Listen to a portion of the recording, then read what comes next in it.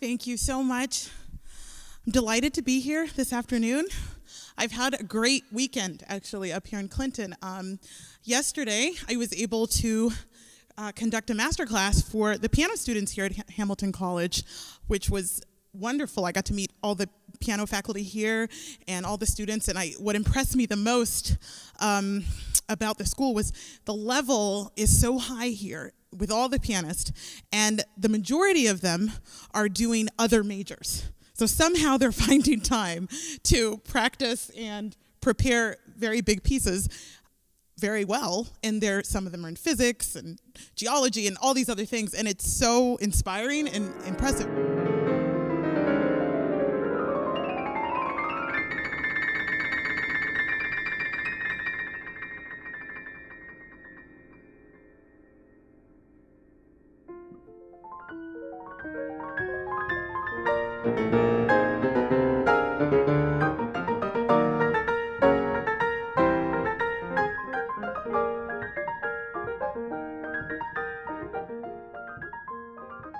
People ask me a lot, they say, oh, so do you write your own music?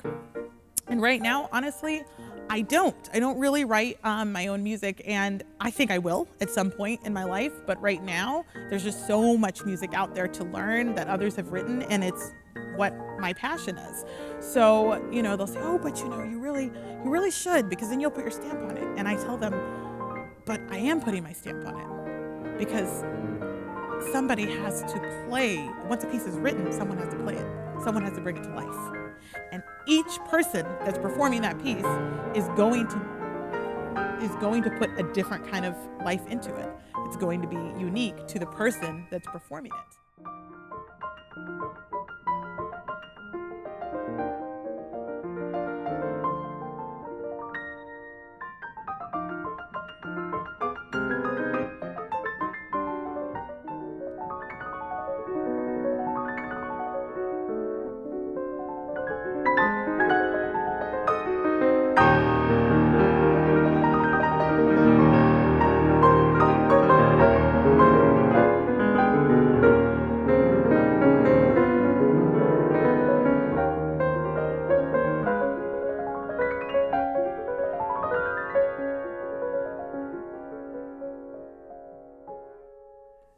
One of the scariest parts, I think, about traveling and touring in different cities and halls is, what is the piano going to be like? We're one of the few musicians that cannot bring their instrument with them to give a concert. And it's really scary because, you practice on a certain piano, you're used to it, you have all your pieces learned, and you show up and the piano might not react the way you need it to. And you have to adjust immediately. You don't have a choice.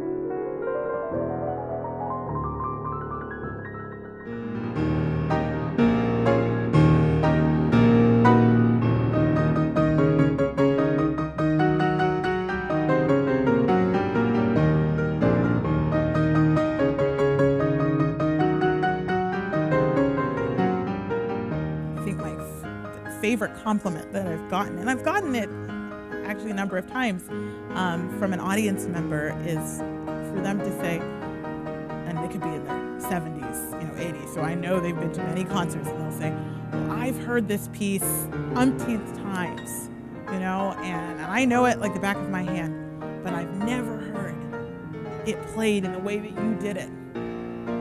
That means the world to me.